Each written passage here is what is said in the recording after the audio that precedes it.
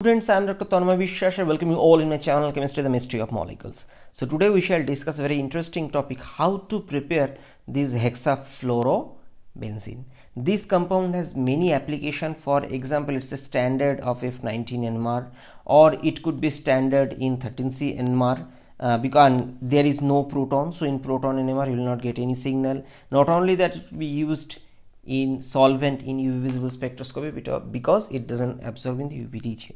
So consequently, this molecule has lots of application. So our today's discussion is how to prepare this molecule in one step or two step. What do I mean by one step? One step means you may consider like that a fluorine and a Lewis acid like aluminium 3+, that is aromatic electrophilic substitution using fluorine as halogen. So why we don't do this, why we don't do this, and why we follow the second pathway where an intermediate is produced. Now if we look at little carefully, why don't we use this fluorine and aluminium 3+? Remember, fluorine is very reactive, so this is actually very reactive. If a compound is very reactive, consequently it is less selective. So from organic chemistry point of view, you can say that such molecules are very difficult to handle since its extreme reactivity. There is another point also, that is hazard. So whoever will deal this instrument or work with this, they have their life safety. Second thing, instrument safety, because of its extreme reactivity is almost react with everything. Consequently, it is very difficult to control its reactivity and selectivity and hazard associated with this process. So that's why, although we prefer that one-step reactions are always better, but because of all these obstacles, we will prefer the two-step process. Now question, what is the two-step? What is the intermediate used for this preparation? So we understood what is the advantage and disadvantage. Now the question mark compound is, this is hexachlorobenzene. Okay, so if you treat this hexachlorobenzene with potassium fluoride, what will happen? Potassium chloride react in presence of NMP. This is N-methyl-2-pyrrolidone. So it's like that. This solvent, uniqueness of this solvent is it's a very highly polar aprotic solvent, and this is aprotic because of its canonical form. You can see this. So this is a very high polar aprotic solvent and its boiling point is very high. So that is the advantage of this chemical. Okay, so this is the thing why it's highly polar, because of this canonical form. Understood. Second, see, this is a 500 degrees centigrade, its boiling point near about 210, like that. So you can ask that, sir, how 500 degrees? This is inside a autoclave. So a autoclave is a place, it's a closed system inside which you can increase the temperature based on your desire, but you need to keep the safety points in your mind. How much you can go, everything will depend on the setup and the material used for the setup. Now second thing, so in this way it produces this hexafluorobenzene. Now question, what type of reaction it is? First of all, this is, you may consider aromatic nucleophilic substitution. Okay, I have already discussed in details, so you may visit.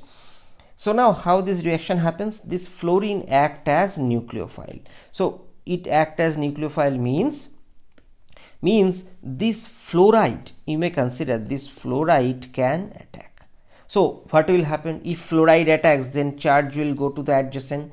And another thing you remember, for example, let me draw the intermediate here, one intermediate. So this is the negative charge, and so these all are halogen.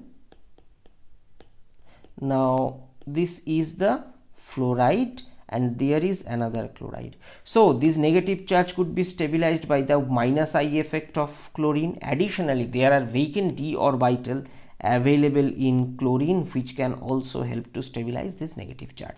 Third thing, this negative charge is delocalized over the nucleus and many chlorine atoms are present, so that's why it could be stabilized, and in the next step chlorine can leave. Why?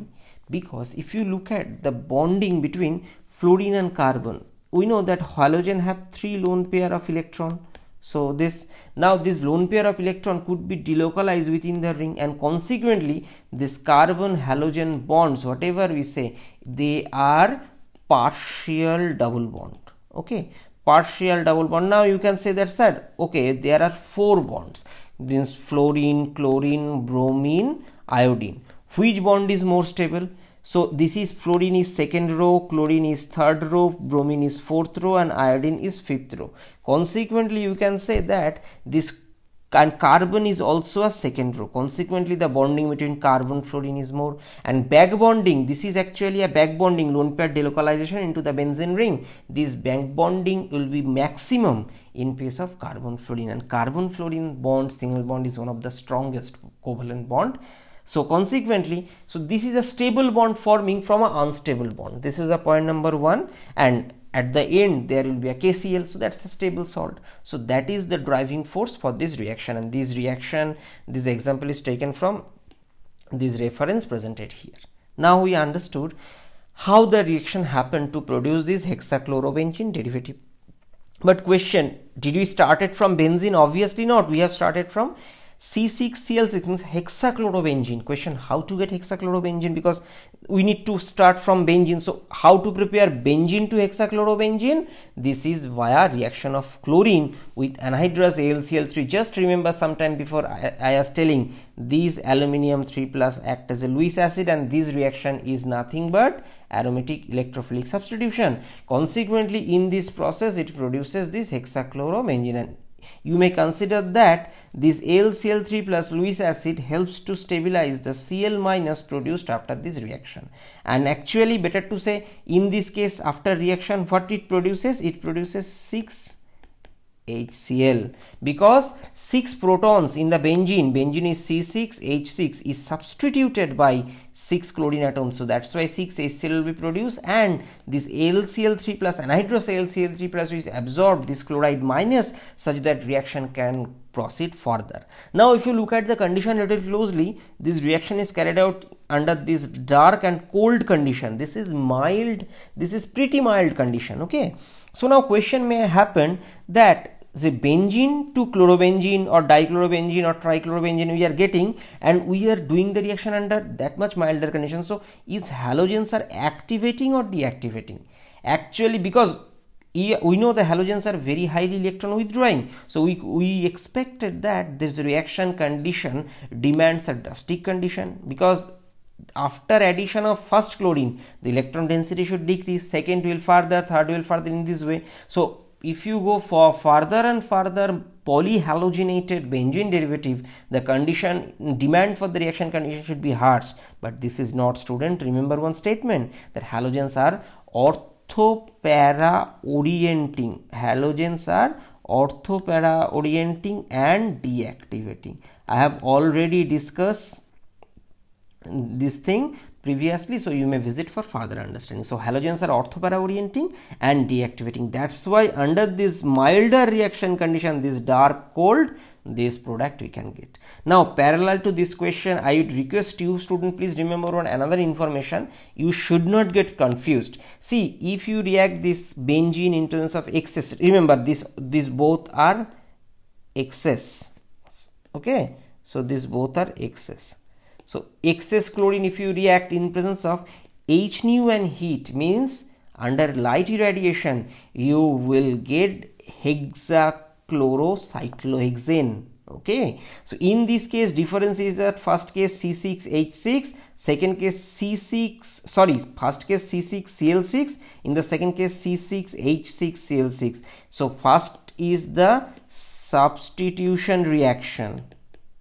Okay, first is the substitution reaction and the second is addition reaction. So please don't get confused, and I guess in this way you can remember these two things easily.